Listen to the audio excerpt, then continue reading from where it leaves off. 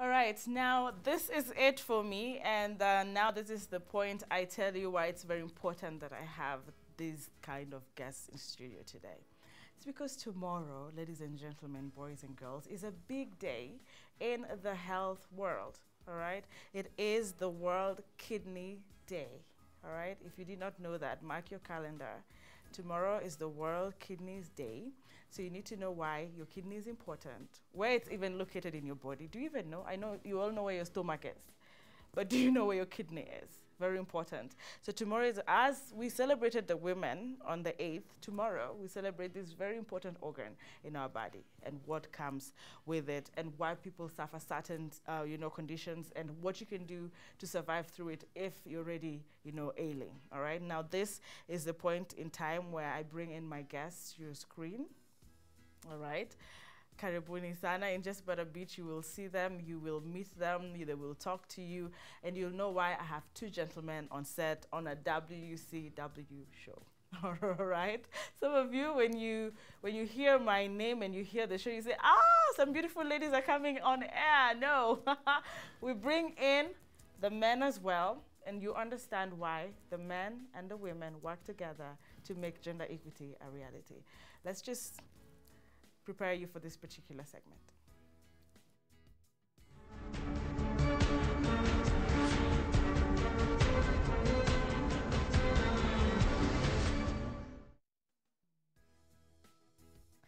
All right, ladies and gentlemen, without any further ado, I don't want to talk too much. I want my expert and my friend and colleague and my dad, I would say that, because I am seeing he's a champion and he's here to talk to every young person who thinks it's the end of the world if you're going through an ailment on your kidney or in your kidney, all right? So on my far right, Dr.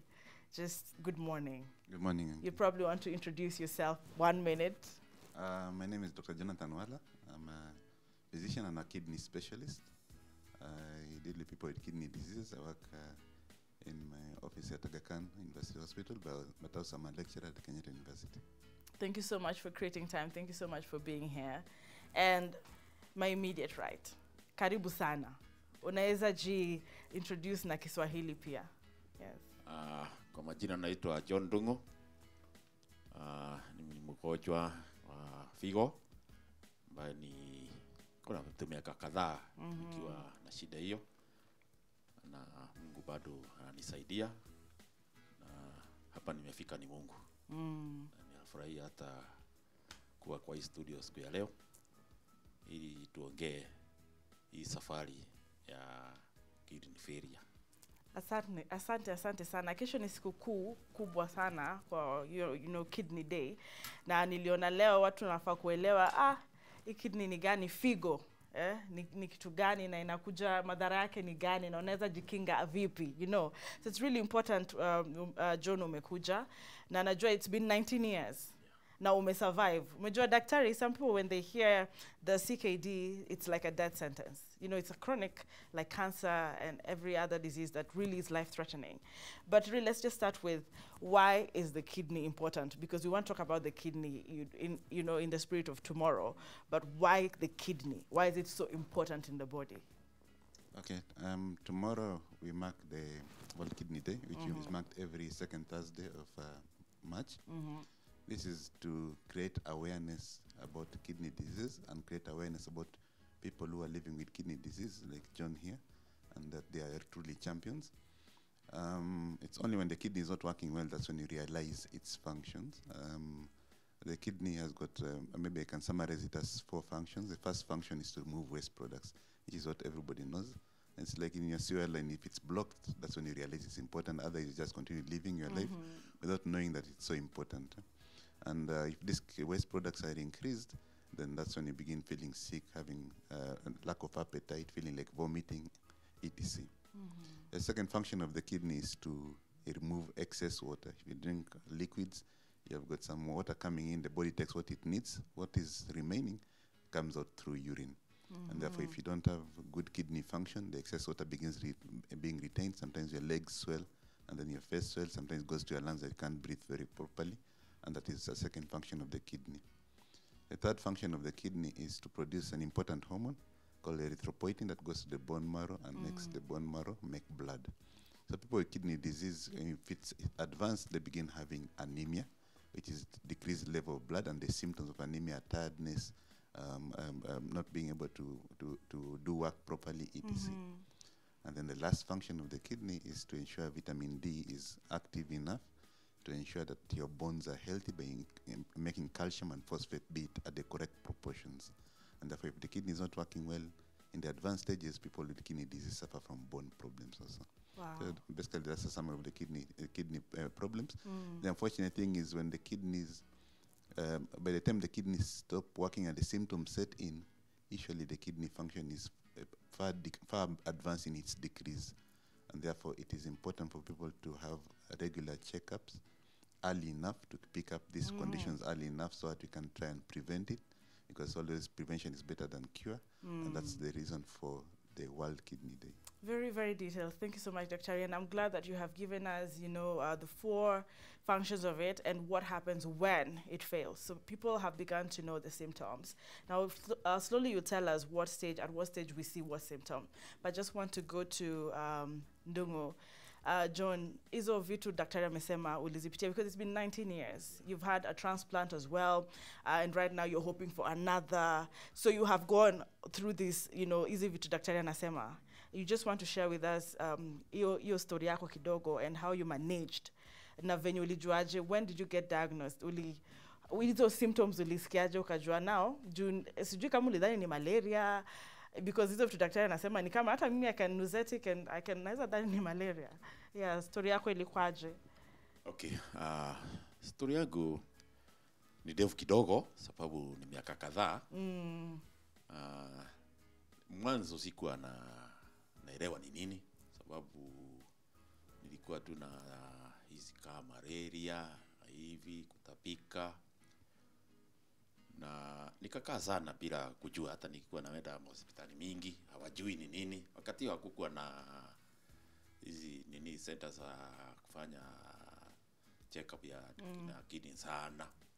Kwa hivyo hata ukienda hospitali hawaelewi sawa ni nini. Sababu hata nilikuwa nimelazwa hapa Kiambu, hawakujua niko na shida ya kidney. Mpaka wakati ilifika nikaanza kuumwa na hapo. Unajua tunafikiriaga figo iko hapa. Kidney iko hapa. Oh, daktari, it's not where we think. Yeah. Somewhere low. It's behind. Yeah. And it's behind under the ribs. Oh, under the ribs. Behind, yes. Okay, so ulisikia sama maumivu uko nyuma. Sasa wakati nilisikia hapo umivu kali, hata sikuwa naweza kuinuka, kutapika. Tena nikakimbizwa wa Kiambu. Kupeleka Kiambu wakasema ni appendix. Kwa bahati ya Mungu, daktari wa kutoa hakuwa karibu.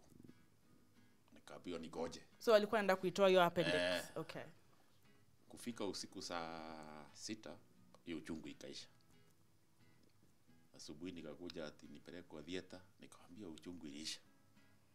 Na hiyo kitu ikianza kuuma haiwachi. Sasa hapo ndio alianza kushuku kitu.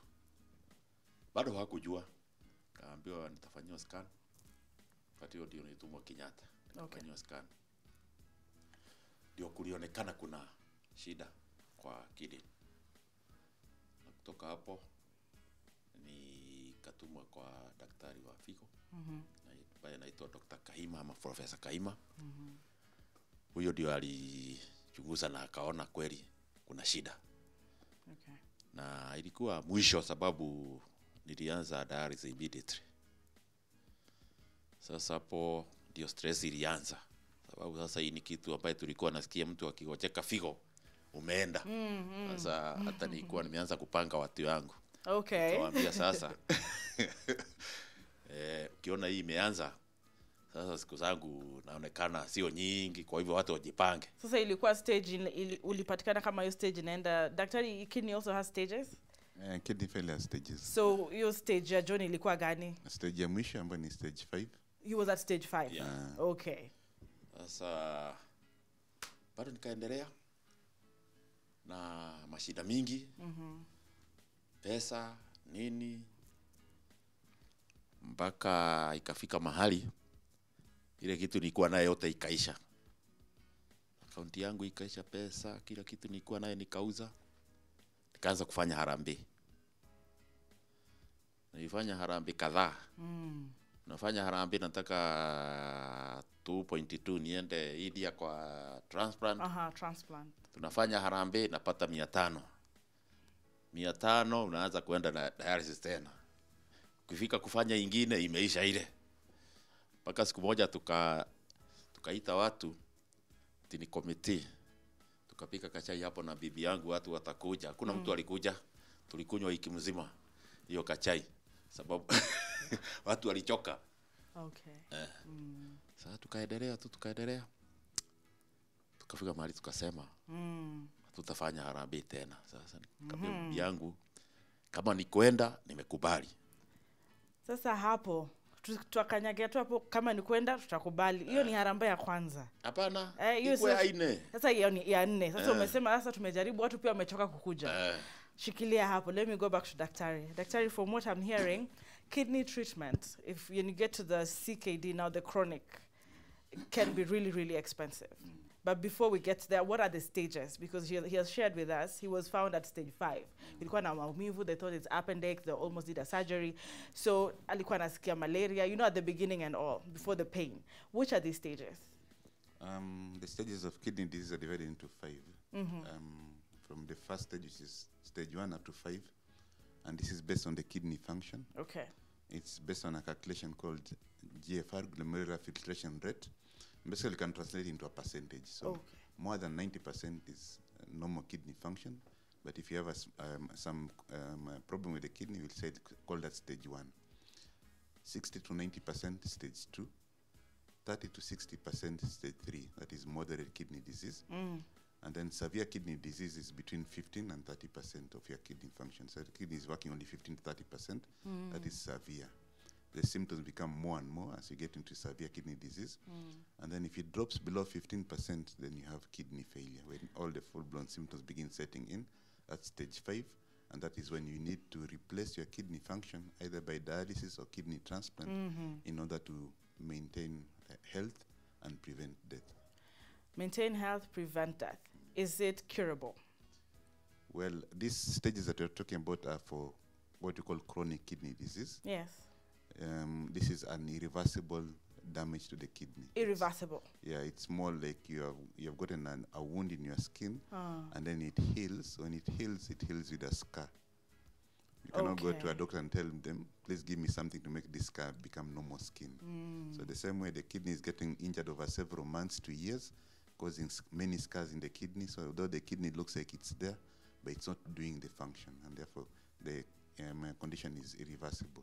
Wow, so that I know is disheartening that it is irreversible. Therefore, the only option like John had was to do the transplant, because the dialysis just maintains you for dialysis just keeps you in shape, stability. Basically the dialysis is to remove the waste products and remove the water, those two functions of the kidney, to sustain your health and prevent death. But it does that in a sort of a less than a good way, because it's quite poor in doing that, and therefore you are barely able to survive with the dialysis. The ultimate goal is to get a new kidney and do a kidney transplant. Wow, all right, and it is expensive, because I'm hearing John here did Harambe's, almost 4-5. Yes, it is expensive, maybe in between of roughly maybe around 2 million shillings in most centers. Wow. Happily, the NHIF has come on board in a way, in that they sponsor 500,000 shillings of that for most of the NHIF contributors. John's case, she started way back when the NHIF was not covering for dialysis, and therefore they had to pay out of their own pocket, maybe between 7,000 and 10,000 shillings every time they come for dialysis. That's twice a week, or 3 times a week, for the rest of his life. You can imagine the cost. That's why he says he was having Harambes, raises money for transplant, but then since he's not gotten enough, he has to continue dialysis. Therefore, he ends up using that money, and then it gets again and again. So it's good that the NHF also came in and has been supporting dialysis now almost for a decade, with paying the cost for the dialysis, and that's very good. Obviously, it's our appeal as kidney specialists that if they could support the whole amount of kidney transplant, then it will encourage more people to leave dialysis and be on transplant, because just being on dialysis is a difficult part for the patient, but it's also not sustainable in the public health perspective. It's too expensive. So insightful. Thank you so much. I know if you're watching this morning, you're getting the details, what Dr. is saying and what John is also saying, very, very importantly. Now, John is here, and that's why we're saying he's a hero. Because you're talking about dialysis, it's just escaping death, and he did his first transplant. Now, tulikuwa tumeshikilia hapo kwa harambee ya 5. And this time, I think, was it a brother of yours? Somebody gave you a kidney. Yes, just tuambie story venye tunaenda, because as it stands right now, bado you are still dealing with this kidney disease, ndio? Sasa wakati tuliongea hiyo na bibi yangu, nikamwambia sasa nimekubali hata kama ni kwenda, sasa sawa. Tukaendelea tu na shida ya kufanya dialysis. Lakini ndugu yangu alikuwa amesema atanipea figo. Kwa nakuja nyumbani akaambia mama, Bia Dongo akipata pesa, mimi nitampea figo. Mimi tukakaa tu sasa, sina pesa, unajua sasa kama huna pesa huna la kufanya. Lakini kwa bahati ya Mungu, kuna mzee mmoja alinisaidia mimi. Alikuwa anaitwa Stanley Githunguri, alikuwa MP kwetu Kiambaa. Huyo ndio alisaidia, kanilipia kila kitu. Nikafanyiwa transplant na nikafurahia, sababu kama umefanya transplant ukiwa umepitia shida ya figo unasikia kama umezaliwa tena. Lakini kuna shida ingine, sababu hata ukifanya transplant kuna shida ya dawa. Nazo dawa ni bei ghali kabisa. Lazima tena hapo ujikakamue, na hapo tena inakuwa shida. Samani ulikuwa naambia watu wewe ni mgonjwa. Sasa wameona umepona. Umepewa transplant, umepona. Ama daktari, how is it? Alafu sasa ukuje kuambia watu nataka mnisaidie tena. Watu wanaona kweli amezoea kuchezea sisi. Okay. Sasa hapo tena ndio inakuwa shida kabisa. Na hapo ndio ningekuwa na uliza hata kama NHIF, hata kama wanasaidia watu na hiyo 500 wakifanya transplant. Dawa ndio main. Sababu harambee unaweza fanya na ufanye transplant. Lakini dawa hiyo ndio shida. Na watu wakiona umeshaanza kutembea vizuri, sasa uendi dialysis, wanaona umerudi mtu wa kawaida, kwa hivyo hakuna usaidizi unataka. Sasa hapo ndio mtu anaumia kabisa, sababu dawa ni bei ghali. Na hiyo dawa ni kitu ambaye haitakiwi ukose hata dakika moja. Ikiwa unameza hizo dawa saa 2 asubuhi, inatakiwa umeze tena saa 2 jioni. Na usipesa saa 3. Inatakiwa hiyo, ikiwa ni saa 2 ni saa 2. Na Dongo, wewe venye huku zipata imekuweka at what state sahi? Wakati nilikuwa nazitumia, kuna wakati nilikuwa naenda nakosa. Na hiyo ndio shida moja hata ya kufanya hiyo kidney yangu ifail. This new one sasa? Yeah, brother, hii figo lipoa ya pili tena ifail. Okay. Ifail. Na ilifail sababu ya hiyo shida ya dawa. Okay. Sababu unaenda kutafuta pesa, lakini pesa unapata itoshi dawa. Kwa hivyo hiyo ndio serikali ingeangalia sana. Mtu amefanywa transplant, saidiwe na madawa ili hiyo kidney ikae. Sababu ikikawi mtu atakufanya kazi vizuri, atakuwa mzuri. Na hii maneno ya dialysis itatoka. Hii dialysis ni kitu tu ya kusukua mtu akufe pole pole, si ati ni kitu inafanya nini. Ndio acha niende kwa daktari. Daktari amecheka hiyo maneno. Daktari is saying, daktari, what is your opinion about that? Amesema ni kukufa pole pole, to which you already said you'd encourage people to go for the transplant. Now hapo kwa dawa we've of course mentioned, but now I know that you've mentioned NHIF coming in, but very importantly I want us to talk about the Kenya Renal Association. Yeah, you want to mention about it, or what are they doing? What is it about? How can people join? Because the people who are suffering, a lot of them suffering CKD right now. Yeah. So Kenya Renal Association is a professional organization involving people with interest in kidney disease, and these are usually professionals, either as individuals or as organizations. The professions mainly are kidney specialists, and then the nurse specialists who have specialized in kidney disease. But also we invited many other people of different professions to So come it's in, because it's a professional. teamwork. And the goal is to sensitize people about kidney disease and to improve the kidney care in Kenya. And we also play a big advocacy role in asking the government and the government affiliated organizations to try and support patients with kidney disease. One of our main interaction is with the Ministry of Health. We have managed to set different guidelines and also to push some aspects of kidney care in the health bill that was passed before. Yeah. We are actually at the moment lobbying hard with NHIF about all these things that John has talked about. Okay. The financing of kidney disease is expensive the whole world, and therefore that's a reality you have to go in, but it is known that the cheapest option is a kidney transplant. All right. As much as it looks expensive. A kidney transplant is like buying a house. Okay. Oh, it's an investment. Dialysis is like renting the house. Renting the house. So if you're renting the house right now, please listen to Daktari and John here, and they're saying the better option is to buy that house. All right, Daktari, as we close, the reason why we're here today is just to remind people about tomorrow. Something is going down at Kempinski tomorrow. Just talk about the event, and of course, we remind people about the awareness that we are creating tomorrow as well. The event will be hosted by Kenya Renal Association to mark the World Kidney Day, and it will be still the focus of the theme of this year is living well with kidney disease. Okay. And based on 8 points, and we'll be sensitizing people about this. There'll be screening going on during that event. It's not the only place. There are many centers in Kenya, mainly in the county referral hospitals, some private organizations where they're also having World Kidney Day celebrations. We are celebrating our patients, but also we are encouraging people to come forward to be screened, especially a urine test, a blood pressure check, and a blood sugar check, to ensure that they don't have risk factors for getting kidney disease. Apart from that, we'll be encouraging them to live well, healthy diet, healthy lifestyle, a low salt diet, avoiding over-the-counter painkillers unnecessarily, and having these regular checkups, maybe at least annually, to ensure, especially if you are middle-aged or elderly, to ensure that we pick kidney disease early enough to prevent them. If they are there, we try to protect the kidney function from getting worse.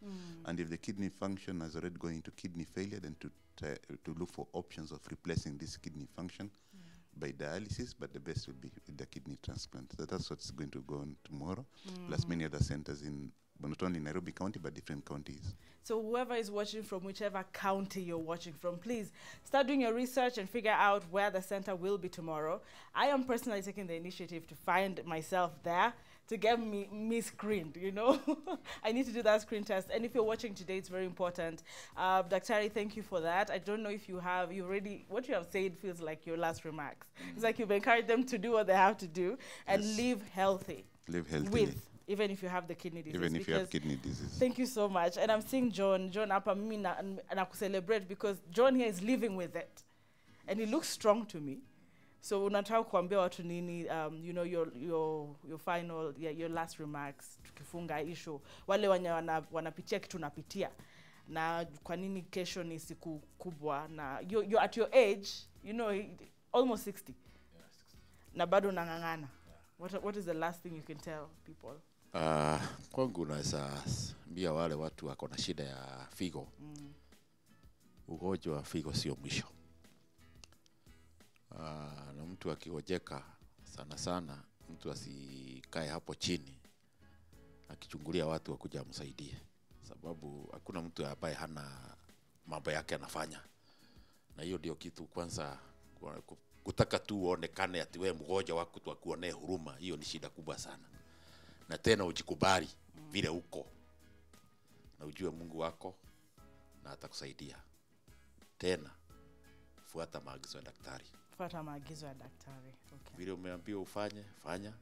Vile umeambiwa ukule. Na ukifuata hiyo, utaendelea, sababu haina nini, kujikubali ndio dawa ya kwanza. Matibabu ya kwanza ni wewe mwenyewe, kujikubali. Okay. Na utaenda vizuri. Hiyo nyingine ni kwa daktari. Okay. watu huko kwa kijiji hawajui maneno ya figo. Mko na chama. Ningeomba tu mwe kifikishia watu information huko katika vijiji. Ndio wajue, sababu watu wengine hata wengine hata saa hii wanafikiriaga ati mtu akigojeka ugonjwa wa figo amerogwa. Sababu hawajui, hawana information. Sababu nyinyi mko na nguvu ya kuweza kufikia watu. Tengenezeni hata medical camp huko vijijini. Ujeni hata kwa makanisa, hata ukija kwa kanisa letu nitakupea nafasi. Asante. Oh yes. Yeah. Okay, asante sana kwa kuja hapa. Karibu. Furahia na watu kesho, watu wajitokeze wapimwe. Na hata wacha kesho peke yake. Over and over. Watu watembelee madaktari. Madaktari sio wabaya, ni marafiki wazuri. Hata wamekaa hapa, si daktari amekaa hapa kama rafiki yetu. Watembelee madaktari waangaliwe. Na hata ukienda kwa Dr. Wara na hauna pesa, mwambie mimi niko na shida. Sina pesa lakini nataka tu si mahali naumwa. Nataka tu nijue kama niko sawa. Hata kusaidia. Sawa. Watu wajitokeze. Asante sana John kwa kuja and to share your story and kuongea na daktari on behalf of wale wanapitia kitu napitia. Daktari, thank you so much for creating time and of course for representing the association and in a big way fighting for people and your patients. It is called a patient-centered approach. Thank you so much for coming, and we're looking forward to you looking up at where the center will be tomorrow as we mark that very important World Kidney Day tomorrow. Give me your feedback on 0739 110-544. Next Wednesday, I'll come with my results as well. Yes, we are not stigmatizing anybody. So guys, thank you for watching this particular segment, but we're coming back with two amazing ladies that we're celebrating. And remember, as I take this break, the hashtag is, what are you choosing to challenge? Yeah, I'm choosing to challenge a certain stereotype. What are you challenging? Good morning, we'll be right back.